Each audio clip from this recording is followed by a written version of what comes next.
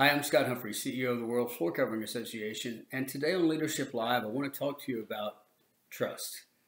There's probably no leadership trait that is in greater demand today than trust.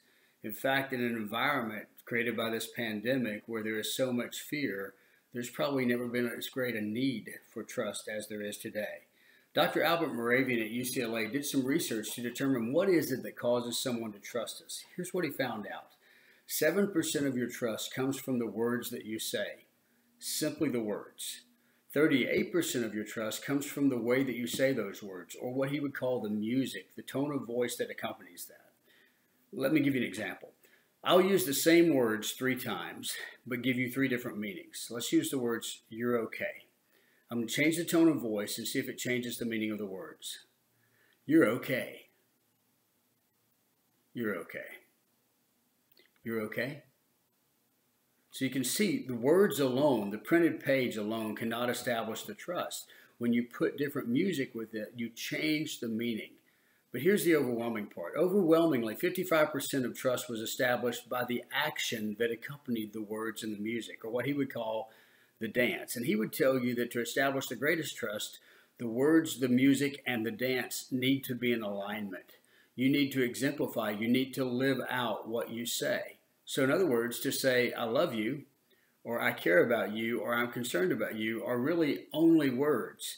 You can say that with some inflection in your voice and add greater trust, but to really create trust, you've got to also put action behind it. That matters in your home, it matters in your business, it matters in your community. We're looking for examples of trust. And I found a great one I've shared many times. His name is Dr. Evan O'Neill Kane, and on February 15th of 1921, he exemplified trust.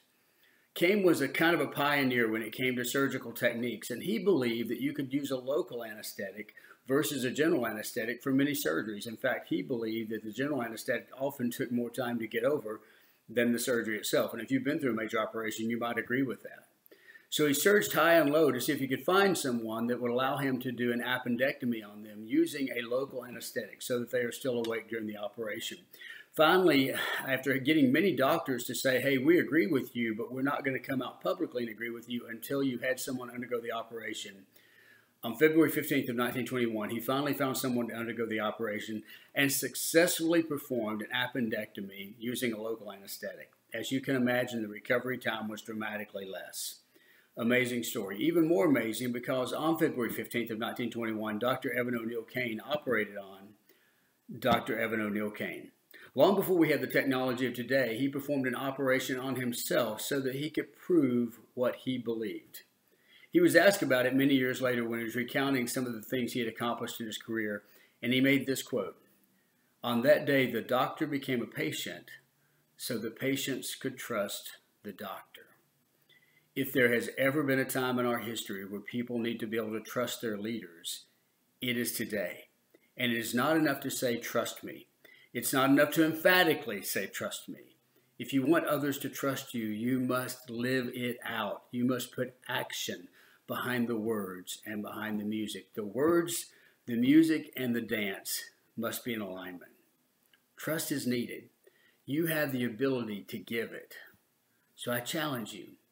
Live in trust, live the example, and go out there and lead.